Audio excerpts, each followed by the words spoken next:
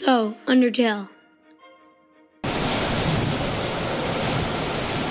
Literally. But let's actually talk about the game.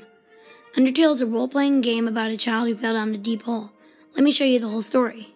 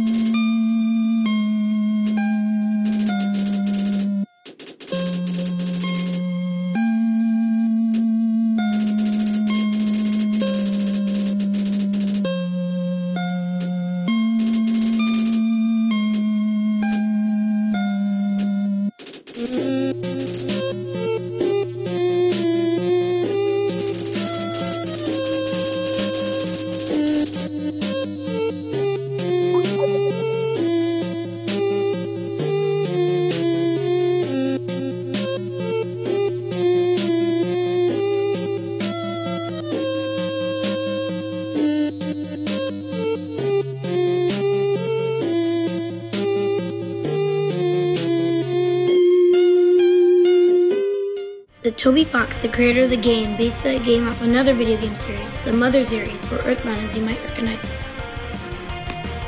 Toby Fox is the creator of the subject of this video. Without him, this wouldn't have existed.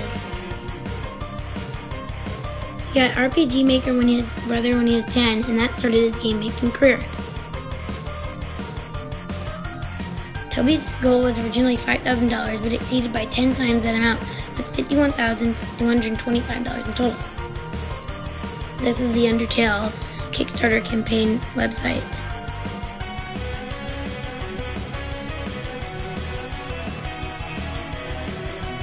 This is Flowey. When you first start your game, you fall on a patch of flowers. When you go to the next room, you see him with a smiling face. He seems very friendly and seems like he's going to be your best friend. But in the end, it turns out he tries to kill you if you either dodge his bullets or get hit, as I just showed right here. He turns into an evil grin, and he tries to kill you until Toriel tries to save you. The backstory is so complex in this game that if I were to show it in this video, it would take even more than one on paper.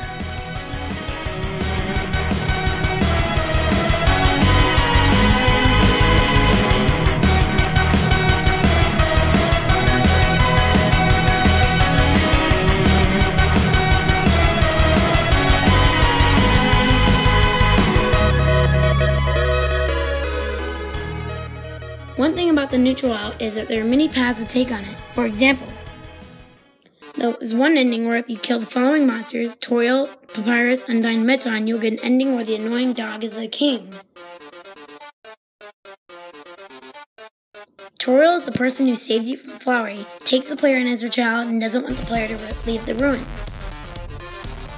Sans is a lazy, pun-making skeleton who sleeps on the job but has a mysterious teleport. He is mysterious in general, and no one really knows where he came from.